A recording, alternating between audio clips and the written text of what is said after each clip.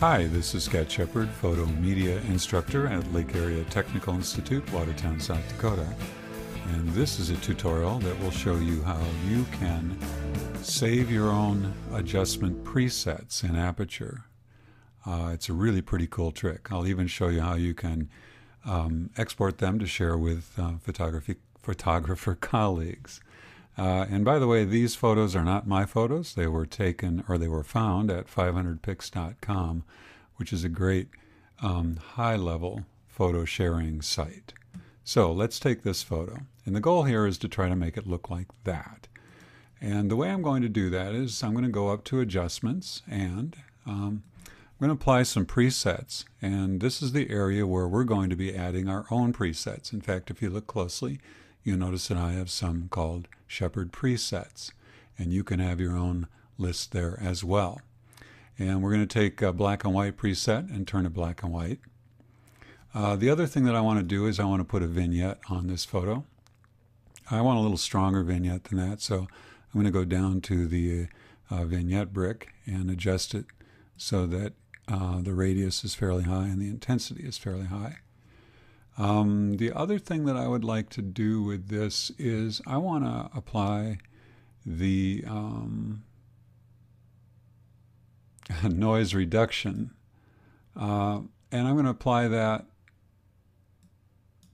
mainly so that it will soften this picture just a little bit. I don't know if you notice what happens here, but we can control it.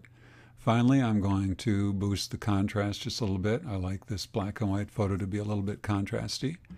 I do want to adjust the shadows just a little bit here so I can bring back a little bit of detail in the very darkest parts of her hair. And I think I'm going to call that good. Now, if I wanted to take these adjustments and apply them, let's say, to this photo, we know probably that we can use the lift and stamp tool. But the problem with the lift and stamp tool is that it not only lifts the adjustments that you've made to it, but it also adjusts all the other metadata that might be in this photo, like keywords, and in this particular photo's case, GPS coordinates, which I do not want to apply to that photo. So the lift and stamp is a little bit awkward. We can delete these things that we don't want applied there. But instead, why not just save the adjustments we made to this photo that show up over here in these bricks as a preset? And how do we do that? We go up to Presets, we go Save as Preset, and we're going to call this one Smooth Shepard, Smooth Black and White. Now I put my name at the start of this just because I can keep mine straight from the others that are already here. And I'm going to drag this up to a set of presets that I've already created. And by the way, that's in the dialog box here as well. If you go New Preset Group, that's how you create that. I'll show you that. So you just give it a name. I'm going to delete that. Actually, I don't know how to delete that. So anyway, we have now a preset that's called Shepard Smooth Black and White. And if I take this photo and I go up to Shepard Presets, there it is. I get a preview even of what it's going to look like.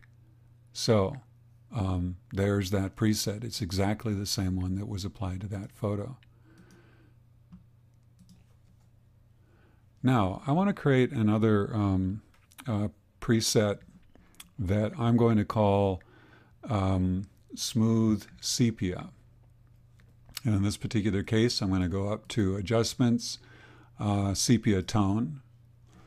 I'm going to adjust the intensity of this tone because I like just a little bit of color coming through. Now, the other thing that I want to do is that I want to apply a quick brush here, and in particular, I'm going to apply skin smoothing, and I'm going to apply it to the entire photo.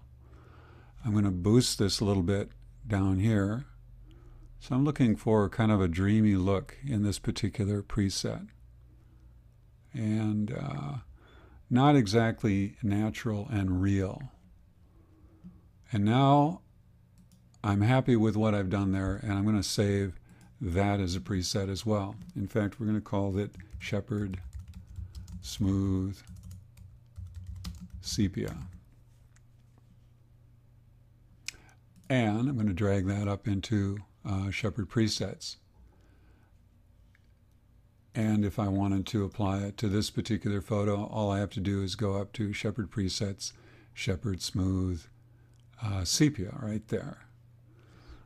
Now, I'm going to show you one last trick with these presets, and I think that once you see this, you're going to be pretty amazed by the power of Aperture 3.0. What if we wanted to apply those presets to a group of photos that we're importing? In other words, what if we treat a certain kind of file the same way always when we get it into Aperture? Wouldn't it be nice to apply those things to the photos as we're importing them, so they're exactly, or at least initially, the way we want them to be right at import? And so I've gone to the disk that's in this machine, the compact flash card that I put into the drive of this machine. I've highlighted that, and I've got 3 photos on this that are portraits or informal portraits that were taken at a gathering not too long ago. And I've hit all of this started when I went to import.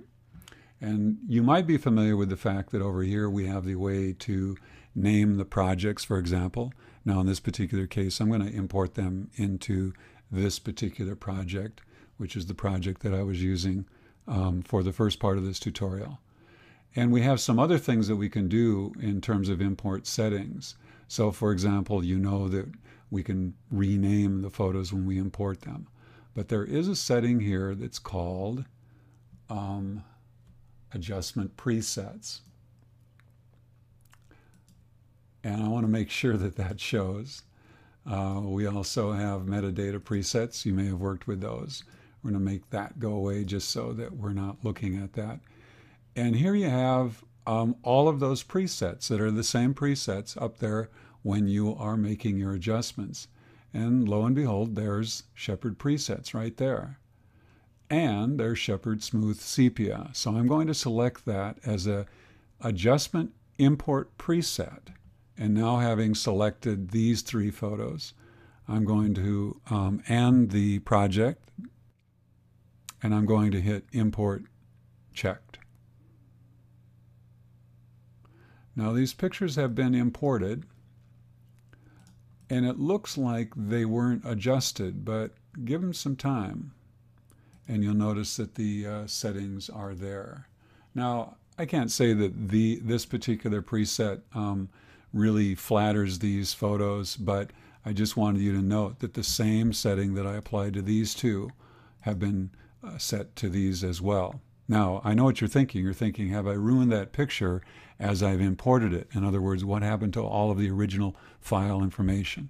The good news is that's all there. Remember, this is a non-destructive editing tool, so that if I wanted to, I could go back and I could reset all adjustments, or if I wanted to, I could make a copy based on the master version.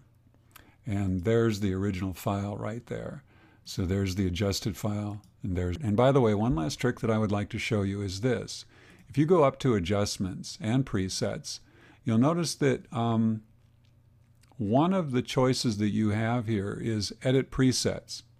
And if you go here and highlight, let's say, the collection that you want, I can export this.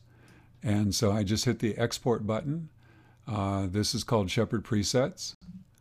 And I want to put it in a place that I've already practiced putting this. And I overwrote the old one, and I click OK right here in my Aperture folder. And I have a folder called Aperture Presets. And I just wanted you to see that the preset looks like that. Now this file is a fairly small file, 46 kilobytes. I can email that to a friend or colleague, and they can use the import function in that same tool set, preset, edit presets, and instead of export, we go down here to import. We find the file and we import it. And that's how that works. So I hope you find some use in this. I think this is a very powerful tool in Aperture 3.0. Thanks for listening.